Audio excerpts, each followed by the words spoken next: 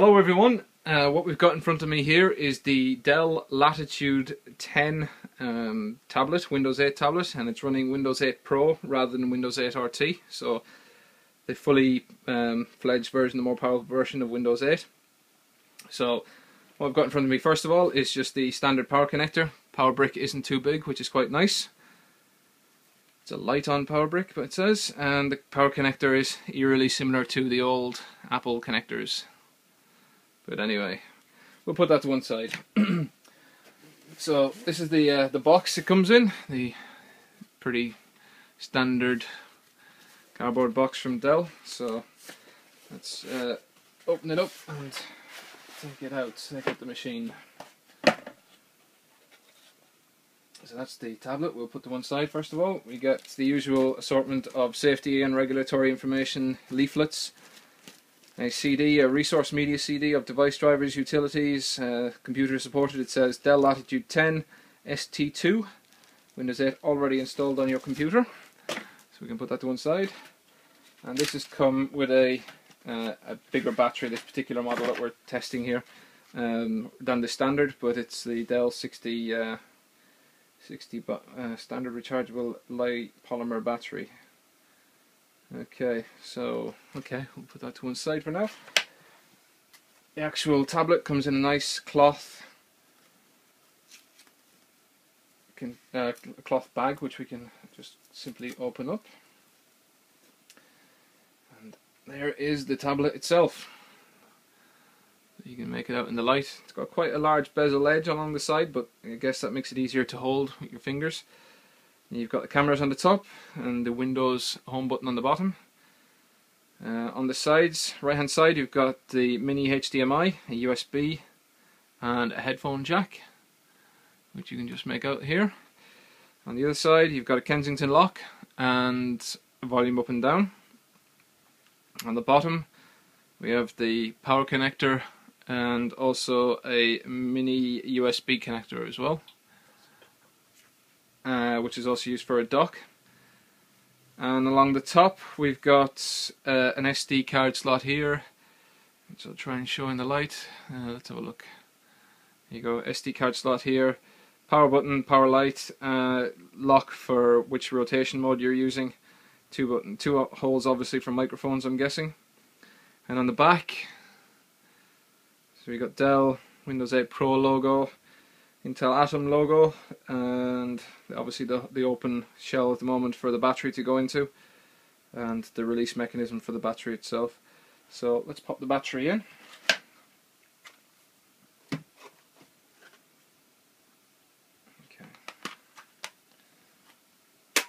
Okay, that slots in quite nicely, quite easily.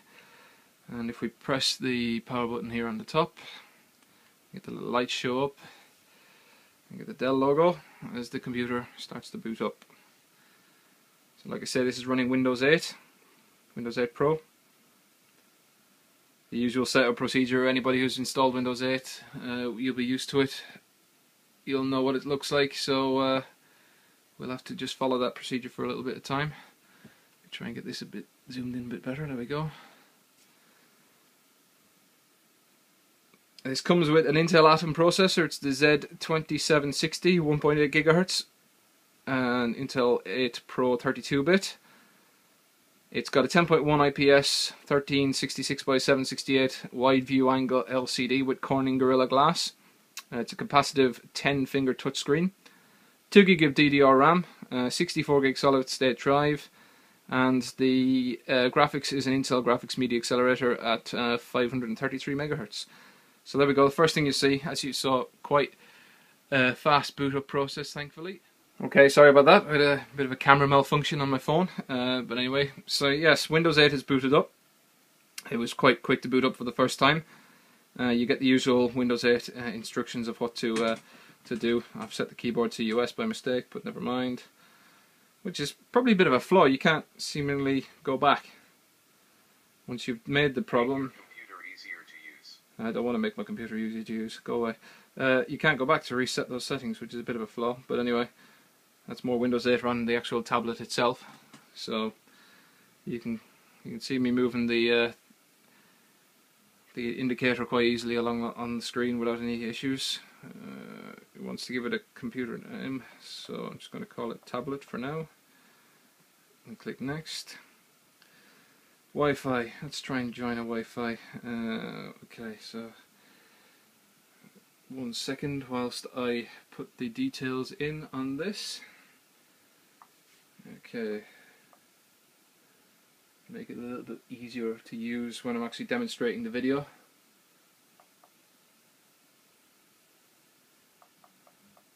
Hopefully I've got that right.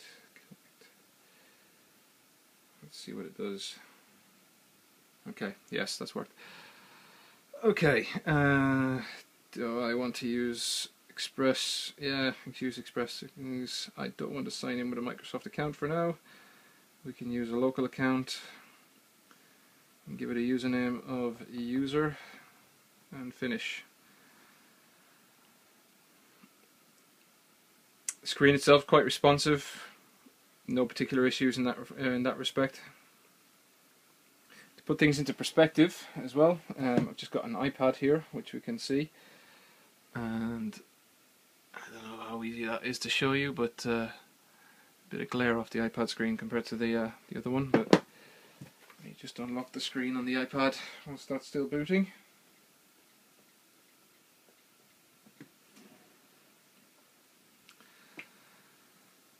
So there you go. It's not too bad actually, the screen. When you try and line them up, the screen, the depth, the height of the screen I should say, isn't too much off the iPad itself, but obviously you get 16:9 ratio, so it's a bit wider, although even that, it's not too much wider.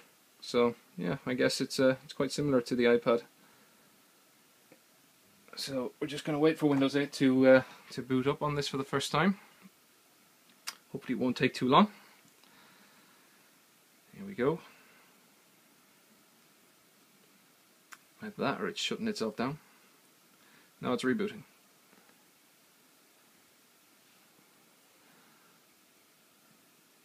Try and get my camera to focus as best as possible. Weight wise, it's a little bit heavier than normal because of the battery. You can see with the battery in, it steps out a little bit more than the usual tablet. Even without the battery, it's a bit heavier than your iPad, maybe your Nexus 10, but I guess you know what you kind of expect with these tablets by now. And now it's gone into portrait mode, which you can see what it looks like in portrait mode. I don't want any of this. After your PC is ready, malarkey, come on. Windows still does take a little bit of time to install for some reason.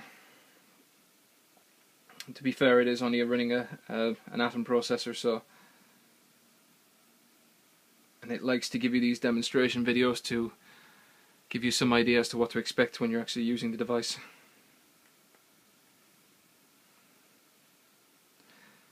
Notice how when I try and move the device back into landscape mode, it doesn't change at this point. That's more an OS issue than the device itself again. I think the OS, whilst it's functional, I think there's quite a lot of updates it could do with. That's just a personal opinion. So you can see it's giving you the notice, say, swipe your finger in from the side to be able to see the charms. You know, move your mouse into any corner, which obviously I ain't going to be using the mouse on this anytime soon. I guess if I plugged it into a docking station, you probably would be, maybe. But, you know, it is what it is. Right, okay, so let's start. Okay, so now it's gone back into landscape mode. And you can see, as I move across the screen, everything seems to work okay. So we can click on the store. Won't be able to connect to the store. This might have happened because of a server problem on the network. Okay, let's try. I want a desktop. So it does say I've got Wi-Fi connectivity, which is interesting. I try and open Internet Explorer. Oh, okay. My broadband link is currently down, so I'll have to check that and see. So I'm connected to the Wi-Fi, but the broadband is not working. So I'm going to pause the video at this point, sort that out, and come back with that fixed so we can have a quick look at that when it's up and running. Okay, and I'm back again. So we've connected up to Wi-Fi now with the device. As you can see, the tiles are starting to pull in some information as it goes along. What's trending at the moment, what the weather is like, all that kind of other stuff. So we can see the store, for instance. The new Windows store is updated, it's now working. I can easily move across and find what I need. Say I want to check out something that's free. Jetpack Joyride is free at the moment, so we can go onto that and easily say I want to install the app, and I need a Microsoft account, but I'm not going to use that at the moment. But that's how easy it is. To close the app, you can just run your finger down from top to bottom. Similarly, you can press the home button as well. So if I go into the desktop and I want to go back out, press the home button and it'll take me back to the new Metro UI or whatever they want to call it these days. The Windows 8 interface is quirky in some ways. I mean, you can slide in from the right, you can get access to the charms bar, which is what they call here on the right. So things like settings, access to control panel, power buttons, how to shut down the device, some screen options, other stuff like that. Desktop is what you're familiar with probably, with your old Windows 7 kind of look. Access to all of your local shares, your local hard drives, anything you've got connected onto your device. Quite quirky, it does take a little bit getting used to. As you can see, you know, the odd little slip of the finger and you can end up like minimizing the window or shutting it down by mistake. But you know, you get used to it, I guess, over time. So you can see the file structure of the actual platform is quite similar to what you'd be used to in a Windows OS. You can see the Windows directory, the users directory, all the rest. Let's see. So again, if I want to shut that down, I just shut from the side, no problem. There's not a lot really else to really show you, I guess, about the device. It's like I say, it's a nice Windows tablet. The screen is very, very clear. I think these tablets, the second generation, will benefit from higher resolution screens. You know, 1366 by 768 is pretty low in today's standards compared to other devices, especially in the era of Retina displays. But you know, it's quite clear. The contrast is very good. All the colors are vivid and stand out. And you know, the fundamental thing really is getting your head around Windows 8 and the usage of Windows 8, all the different kind of flicks and tricks that it's got as you kind of move your hands around the interface. But that's the Dell Latitude 10 tablet, and hope you enjoyed the video, and if you did, please rate and subscribe. Thank you.